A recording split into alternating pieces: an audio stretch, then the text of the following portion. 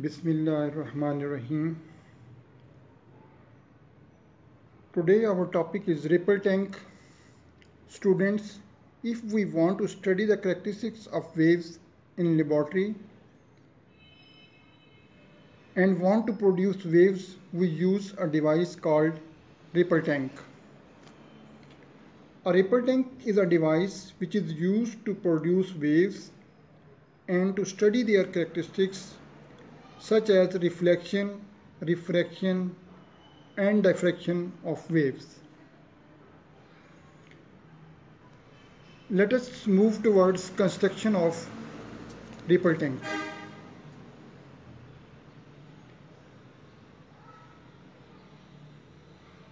This apparatus consists of a rectangular tray having glass bottom and placed nearly half meter above from the surface of earth.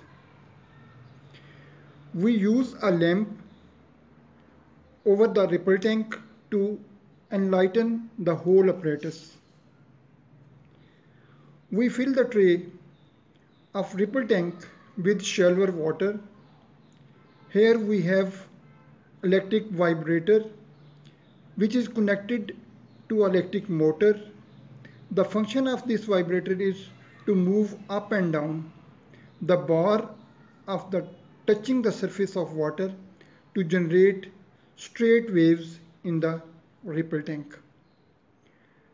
The function of bulb is to visualize the pattern of waves under the ripple tank on a wide sheet of paper or screen. The crest of the waves appear as bright lines on the screen, whereas trough of the waves appear as dark line on the screen.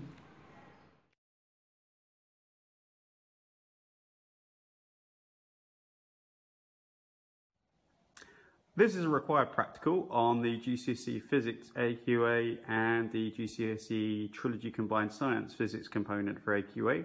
It's the ripple tank, and as you can see how this works, we have a tank of shallow water. We have a bar of wood.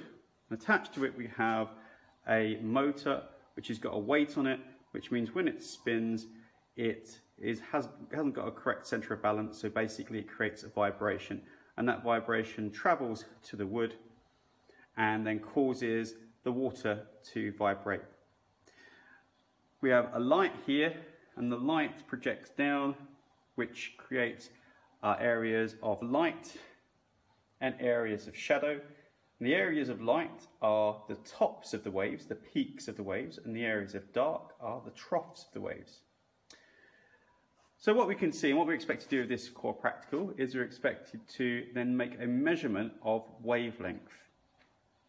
So if we look at the pattern here, you can see that you've got areas of light and areas of dark.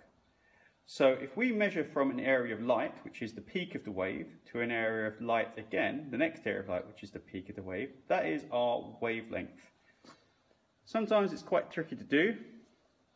It can be improved slightly by using something called a stroboscope, which creates pulses of light, which helps it appear like it's moving slower. If I turn up our power here, okay, to a higher voltage, it will make the motor move faster, and so it will increase the vibrations, so it will increase the frequency. Now we know that frequency times wavelength equals the speed of the wave. The speed of the wave is going to remain constant, so if the frequency goes up, the wavelength will go down, and the waves will get closer together. So let's try that. We're going to turn up the frequency.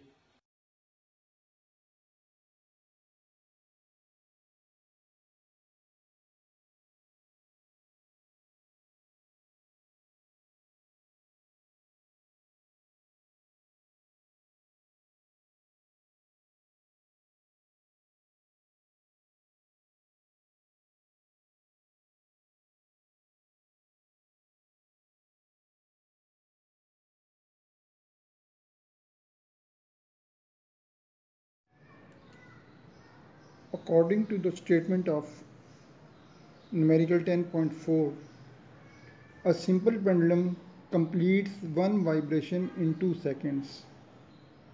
We have to find the length of the simple pendulum, where g is equal to 10 meter per second square. In given data, this is given.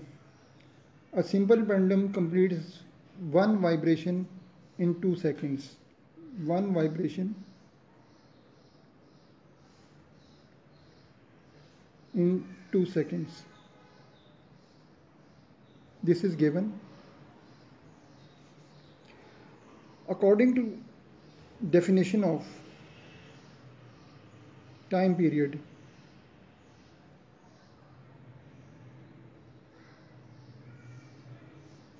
time to complete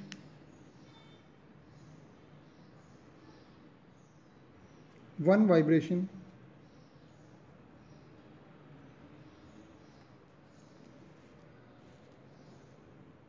is called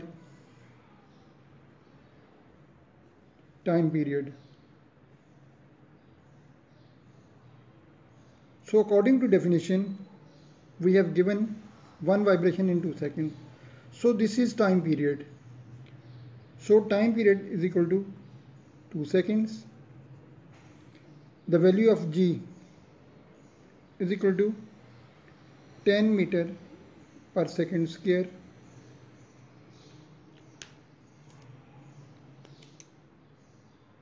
To find what we have to find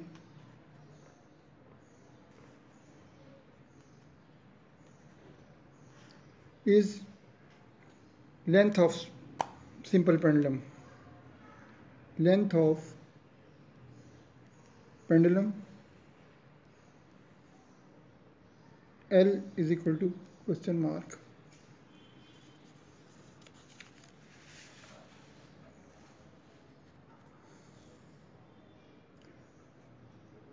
Formula: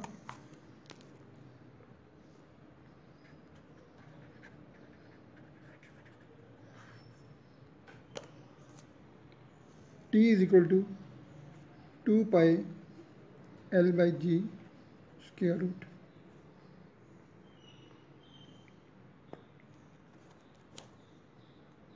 Hence, solution: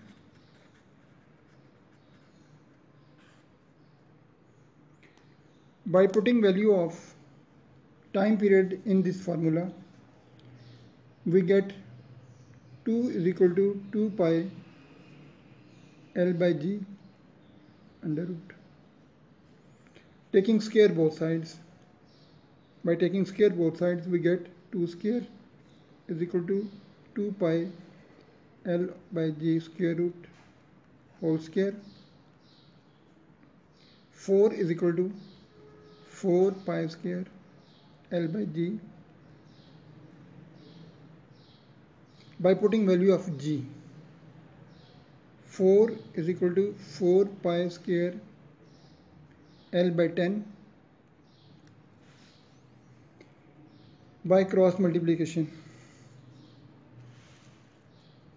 40, 4 into 10 is equal to 4 pi square into L. By changing the side, L into 4 pi square is equal to 40, and hence L is equal to 40 divided by 4 pi square, which is equal to 40 divided by 4 into 3.14 whole square, and 40 over 39.438. By calculating this, we will get length is equal to 1.02 meter. This is required answer.